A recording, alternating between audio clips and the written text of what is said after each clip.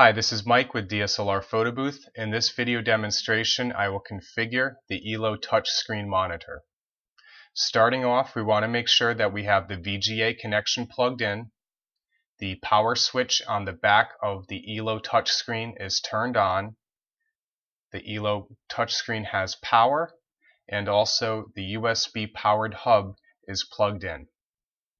The USB powered hub has a connection for the ELO touchscreen, the DSLR camera, and also the USB powered speakers. I'm going to go over to Start, Computer, Acer C Drive, Program Files, ELO Touch Solutions. Inside of here, I'm going to use the ELO Config application. I'm going to double click on this.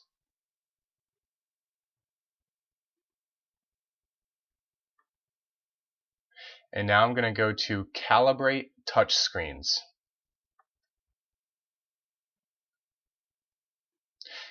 You'll see this message come up on the screen asking you to press Escape to transfer it to the monitor that you want to calibrate. I'm going to press the Escape button until it goes over to the ELO touchscreen.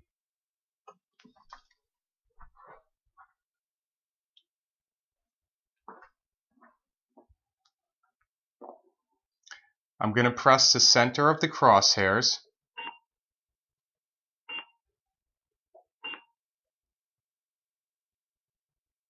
and then I'm going to choose Accept.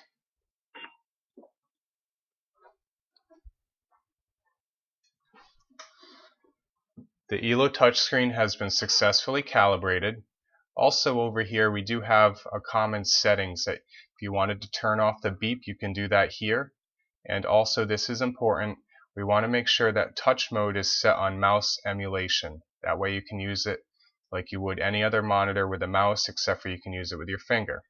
If it was click on touch, you would not be able to drag, you'd just be able to touch.